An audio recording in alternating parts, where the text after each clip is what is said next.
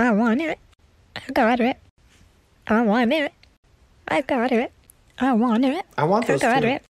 I want it. I want it. I love that sound. I want it. I want it. Oh. Mmm. Oh. Why do I love watching things get smushed in slow motion? Especially at the end when it does that little sploof. Oh. This looks like a Spider-Man thing. I don't know if that's the optimal way of taking them off. I'm not a cupping expert. Do I think it works? I'm gonna assume that there's a decent amount of it that is a placebo effect, but there's also probably some benefit in terms of distracting you from the pain, also increasing circulation to the fascia and the tissues in that area. I have had 1 hour of sleep, 1 brownie, 2 shots of espresso, and I am ready to either fight God or die trying. I went through all of med school and residency without really drinking coffee. Now, I am addicted and I am on the caffeine kick. By the way, if you haven't seen Bianca and Tessera on the channel, you need to. We played Would You Rather. This video is for Dr. Mike and Dr. Mike only, so if you're not Dr. Mike, keep scrolling. Please explain to me what the actual purpose of a uvula is other than being a very fancy, squishy chandelier for the back of my facial cavity. The little boxing bag that you're referring to in the back of your throat, also known as the palatine uvula, is really put there in order to prevent liquids and foods from entering our nasal cavities. And it lubricates the throat. And one of the most important things, in case you choke, it serves as your gag reflex. Y'all want to know how to get a tan super fast? Use some Pam Organical. No! Original.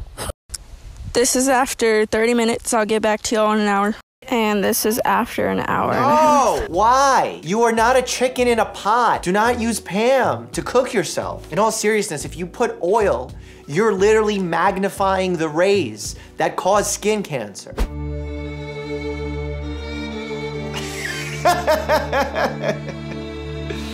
Patients now are bringing in printouts of what they read online about their condition or potential condition. While a lot of the stuff you find online is not accurate, it fosters a good conversation so you understand how a doctor's mind works, so I'm all for it. As long as you bring it in and not just self-treat.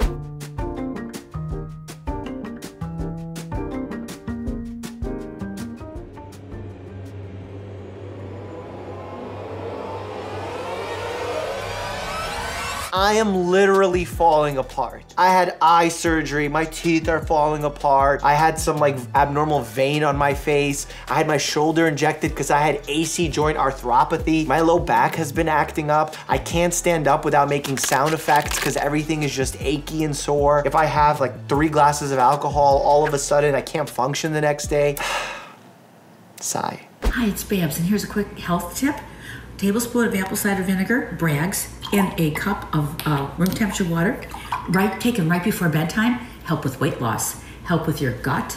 Unbelievable. It gives you a good night's sleep. Dude, she wrote everything that's troubling society right now. Weight loss, gut health, digestion, complexion, so much more. Imagine I spent 10 years educating myself on the pathophysiology and the pharmacology and the anatomy when all I had to go was and now I just solved all the problems that are ailing society. Why don't we just give this to everybody and end this? You're not gonna believe what just happened. Promise I am. I go to get my flu shot. Don't do me wrong here. And she goes, all right, well, do you want it in your left or right arm? I said, my left, but I have a long sleeve shirt on.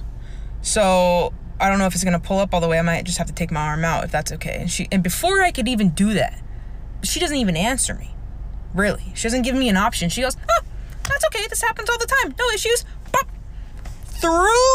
She gives me the shot through my shirt. So now do I have like a piece of cotton in my bloodstream just floating around? No, this is not normal and you shouldn't be doing this. One, you have to look at where you're injecting. You have to see a clean surface. You have to clean it with an alcohol wipe in order to disinfect the area. Also, you want to make sure you're not injecting into a mole or already infected source. Like imagine underneath the shirt, she had a big cellulitis, an infection there, an abscess, and now you're injecting into it. So like you got to visualize where you're injecting, number one. Number two, to answer your question, you don't just have cotton floating around in your body or whatever material because likely the needle penetrated the holes of the fibers and didn't cut through the fiber. And even if it did, it wouldn't just be floating in your body, it would just be in that area, and then your body would naturally push it out. While I don't think that's the biggest problem, I do think that's an irresponsible way to give a flu shot. If that really happened, I would probably complain about it because that's not the norm. There are 20 case reports in the literature of people whose colons have either exploded or caught fire during surgery.